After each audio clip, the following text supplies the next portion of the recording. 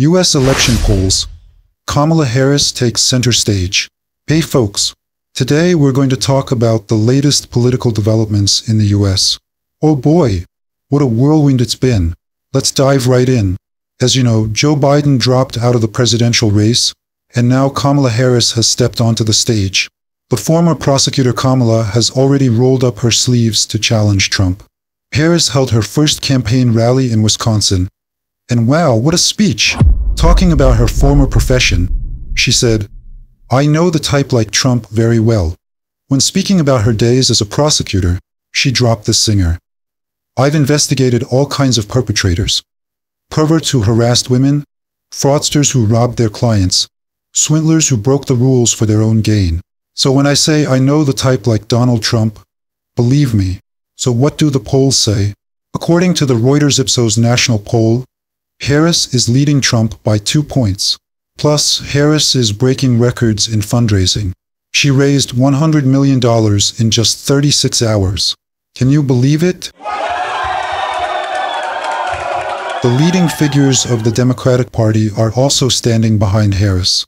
Senate Majority Leader Chuck Schumer and House Minority Leader Hakeem Jeffries have announced their support for Harris. Even Hollywood's George Clooney is backing Harris. But wait, there's more. Former President Barack Obama is also expected to announce his support for Harris soon.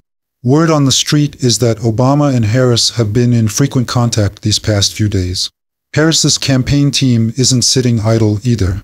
Campaign chair Jen O'Malley Dillon made a statement outlining Harris's path to victory.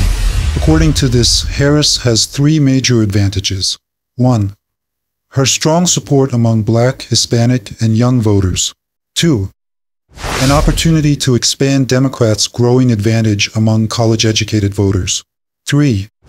Her appeal to undecided voters. Let's look at some numbers.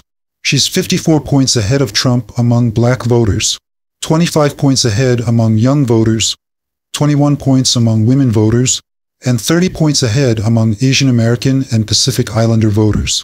Her net favorability is 19 points higher than Trump's among white college-educated voters. She's 18 points ahead of Trump among voters 65 and older. Now, what's the situation in Trump's camp?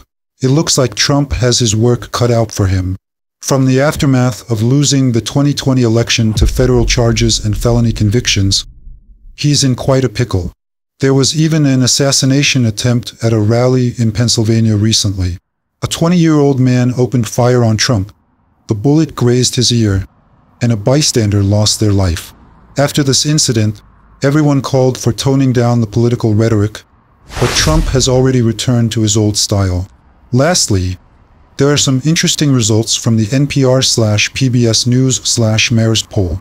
50% of Black voters say they're more likely to vote now that Biden has stepped aside. 41% of Americans think Biden's decision increases the Democrats' chances. Harris has the highest favorability rating of 61% among Black voters. Trump's highest favorability ratings are 73% among white evangelical Christians and 62% among men without college degrees. There you have it, folks. The latest developments in U.S. politics. What do you think? What do you think will happen in the elections? Don't forget to share your thoughts in the comments. If you like this video, don't forget to hit that like button and subscribe to our channel. See you in the next video. Take care.